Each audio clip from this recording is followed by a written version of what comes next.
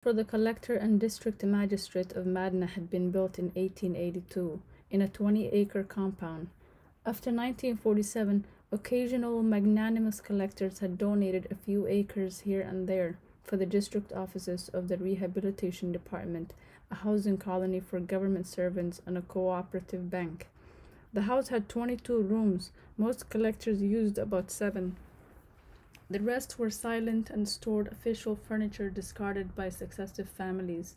The smallest room, the office, and called, for some reason, the camp office, was the size of the government flat in Delhi which Shrivastava would get if he was posted there.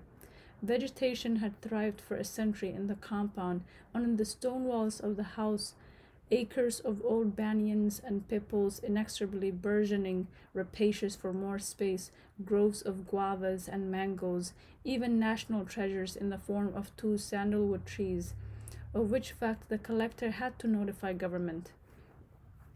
Some of the families tried agriculture too, but of course none of their sweat ever dropped on the soil.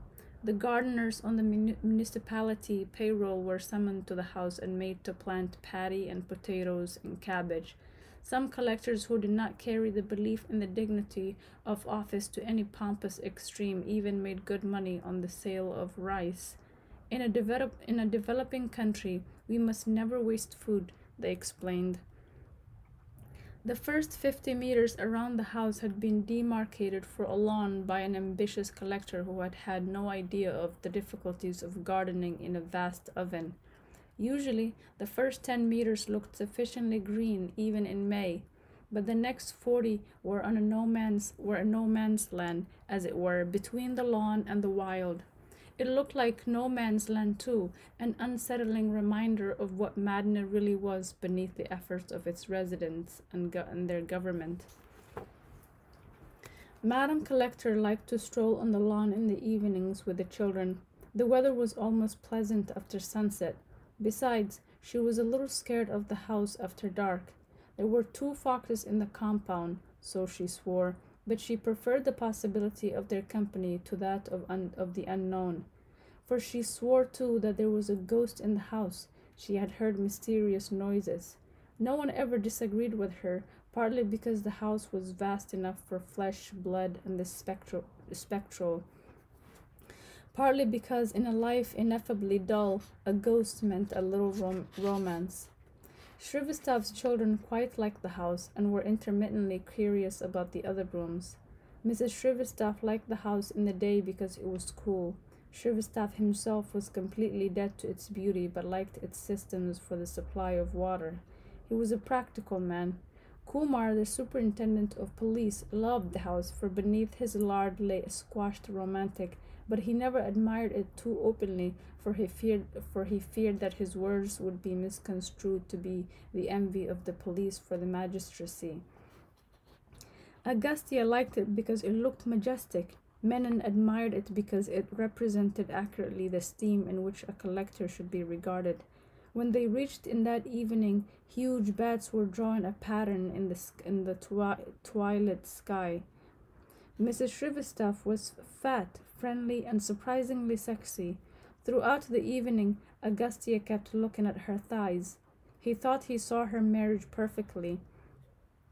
It would have been about 7 years ago. In the Azimganj, an IAS officer would be revered almost as much as Krishna, so Srivastav must have made about 5 lakhs on the deal. But she called him Ravi, and in 2 of the photographs in the drawing room, he had his arm around her, so their marriage was tinged with modernity, wherein wife could call her husband by name, though she probably didn't do so when they holidayed at home. In casual conversations over the months, most of his surmises of the first evening regarding their marriage were proved correct, except that her dowry had been not 5 lakhs, but 7. Srivastav turned out to be that ghastly thing, a teetotaler. He was in kurta and pajamas and tickling his 2 children on the divan. The children were shrieking. They seemed to be insane with ecstasy, without ecstasy too, since they shrieked. Clearly a hereditary trait, thought Agastya, romped, fought, and bawled without cause month after month. Agastya could see the panties of the 6-year-old daughter, rather pretty, and looked bashfully away at the thighs of the mother. Sit down, both of you. Malti, this is Sen, the new IAS. And Shrivastava returned to extracting shrieks from his children. Agastya had a faint notion that he was trying to create an impression. Look, by day I am the collector of Madna, but by night I am a family man. Menon was of course familiar to the house, but behaved all evening as if the ghost had gone up his arse, jumpy because eager to please, but not knowing how. Yes, I've heard about you, but I can't call you Sen. That's for my husband. Here a half smile at Shrivastava. Agastya was reminded of Joshi's room on the first day and Ahmed's voice dropping to a hush to pronounce Mrs. To all the admission of conjugality seemed a cause for embarrassment. What's your full name? Mrs. Shrivastava was wearing a black bra beneath a yellow blouse. Agastya sneered at Menon, startling him a little. That would be hilarious dress sense in Trinity, but it's okay in Madna. No? Agastya, half ready to answer the next question with, it's Sanskrit for one who turns the flush just before he starts pissing, and then tries to finish pissing before the water disappears.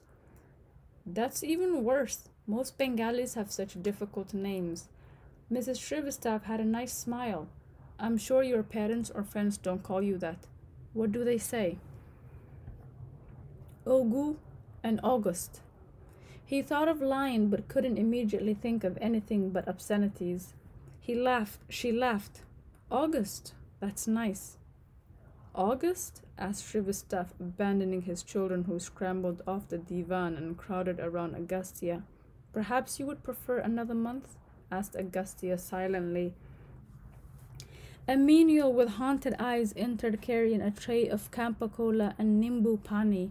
Agastya wanted both, but restrained himself to the latter. The daughter hit the servant in the stomach and screamed, I want rose sherbet. Shrivastava screamed too. Ice, Gopu, ice! You've been told 1,000 times that when you serve drinks, serve them with ice. Is there no ice in the house? Sir. Then why haven't you brought it? Sir, Gopu left for the ice looking a little more haunted. And you're from Calcutta? Yes, ma'am. The boy, who was 4, suddenly seemed excited by Menon's face and began laughing loudly, clapping his hands and racing around the room. Shrivastava tried to shush him. What does your father do? She's trying to be friendly and to put me at my ease, thought Agastya, so he decided to be charitable and not lie. He's in the government, ma'am. I see. In which department? Asked Shrivastava, trying to prevent his son from taking off his own shorts. He was in the Indian Civil Service, sir. He's now governor of Bengal. Madhusudan Sen? Squeaked Menon. You're Madhusudan Sen's son? The ghost had lovingly patted his balls. Surprise and awe had pushed him to the edge of his chair and widened his mouth and eyes. He's had a fantastic record. He's been Home Secretary and Chief Election Commissioner. And when he was made governor, some people objected, but he was never an insider to Bengal technically. He spent all his years in the Bombay Presidency and in West India. To whom was he talking? Agastya wondered. But just the recital of the record of a successful bureaucrat seemed to provide Menon sufficient excitement. So your mother was Goanese? He married late. She was the daughter of some subordinate of his, and there was a bit of romance, wasn't there? Now he'll tell me, thought Agastya, on which days in February 1953 my father didn't brush his teeth twice. Of course, the officialdom of Madna came to know of his father very soon. Sen Saab is son of Bengal governor, moved from many mouths to many ears, and his attitude slanted marginally towards the sycophantic. Agastya was an IAS officer and the son of a governor. Madna seemed to consider itself fortunate that he was with them. When they next met, even Sati said, "You didn't disclose your lineage to me last time," and laughed. Menon was stopped only by the shrieks of the collector for the servants. "Gopu! Ram Singh!" Now Shrivastav had, to use officialese, reversed his decision and was taking off his son's shorts. "He's urinated in his shorts. Shame! Shame, Shahar! At your age!" Free of the encumbrance of his shorts, the boy then raced around the room, emitting short shrieks of joy, and suddenly stopped in front of Agastya, pointed to his penis, and explained, "Pirul comes from here." "Gopu! Ram Singh! These bloody servants, I'm going to send them back to the office." Menon got up too, forced from the recollections of the career of an idol to the immediate concerns of his immediate boss. "The servants always go and smoke beedies beyond the kitchen, and it's such a big house that they can't hear from there," said Mrs. Shrivastav. In her voice was embarrassment at Shrivastav's anger, pride in the size of the house, and relief that the servants did not smoke beedies in the kitchen. The corridor was almost directly opposite Agastya. He saw the servants before Shrivastav could. They strolled around a corner into sight, sharing a beedi. Ram Singh scratching his own balls while Shrivastav and Menon continued to shriek for them. Gopu trampled on the stub, then both began running, ending in a close finish into the room, panting like defeated marathon men. Shrivastav shrieked at them in the lingo for a few minutes. Menon stood near them menacingly.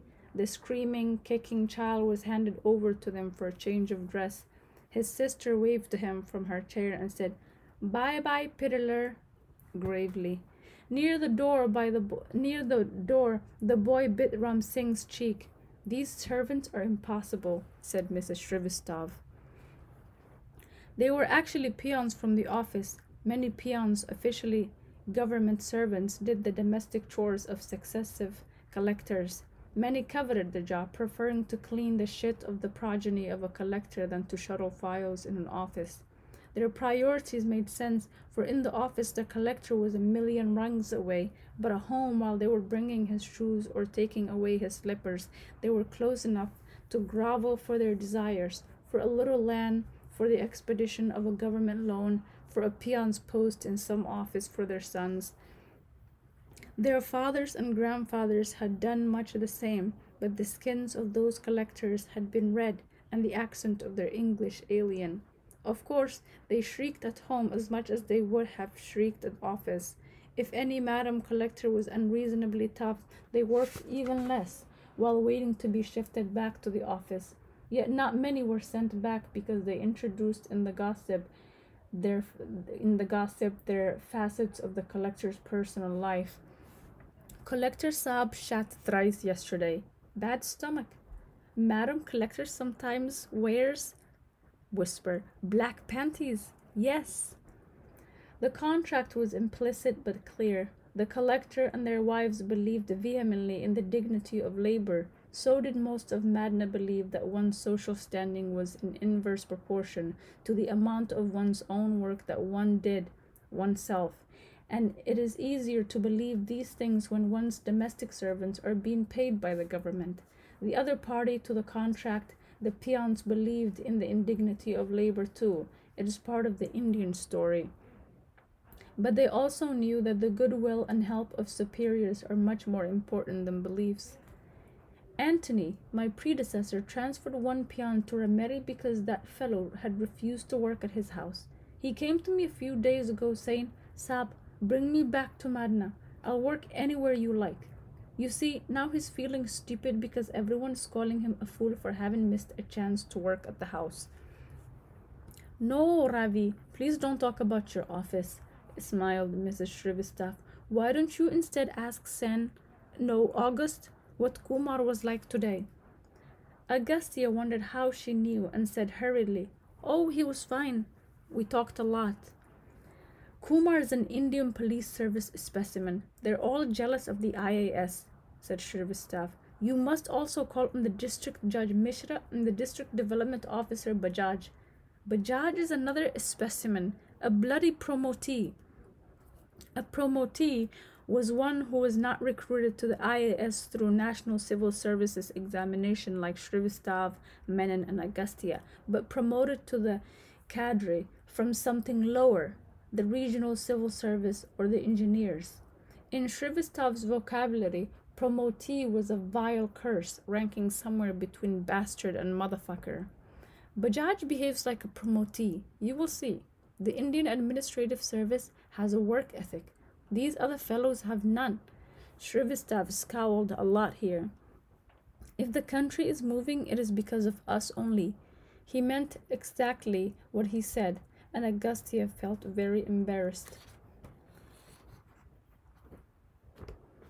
But not all of us are that good, sir, said Menon, beaming. Mr. Antony, for instance. Aha, thought Agastya. Bitching session. Ha, Antony, scowled Shrivastav and ruffled his daughter's hair, who pulled her head away with a ch of irritation. Shrivastav turned to Agastya. You know, this Antony fellow behaved like a promotee, took the curtains of this house away when he left.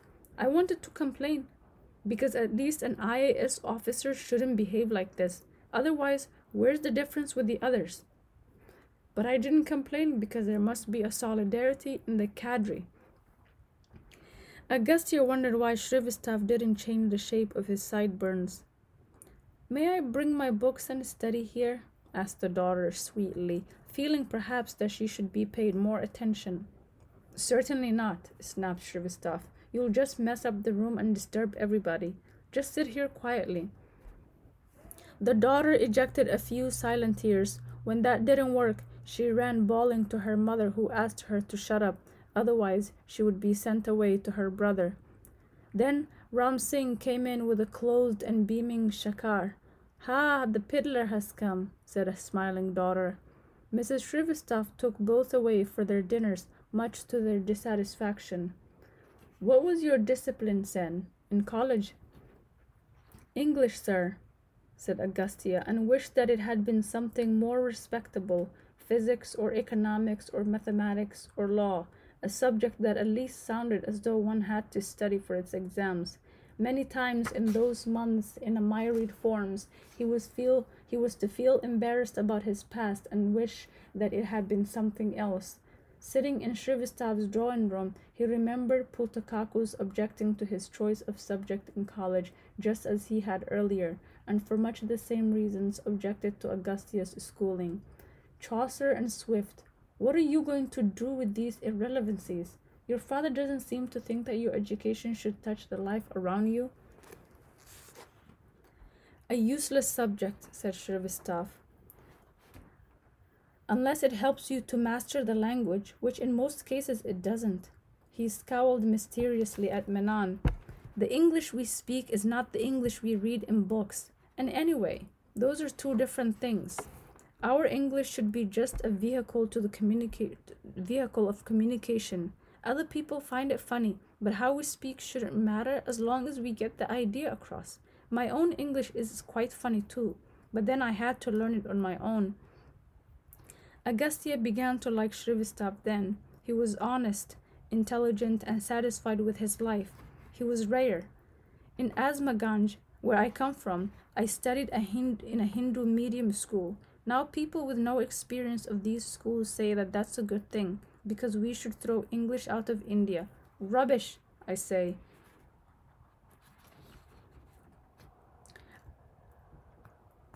Rubbish, I say many other things are far more important. I know, Bai. There is not a single good teacher in these schools in these smaller places. How can there be when their working conditions are so bad, when they themselves pass out of such schools and colleges? When I went to college in Lucknow, I felt completely stupid, so I began to read English on my own. I had to, because English was compulsory for the civil services exam. So I read Shakespeare and Wordsworth and people like that.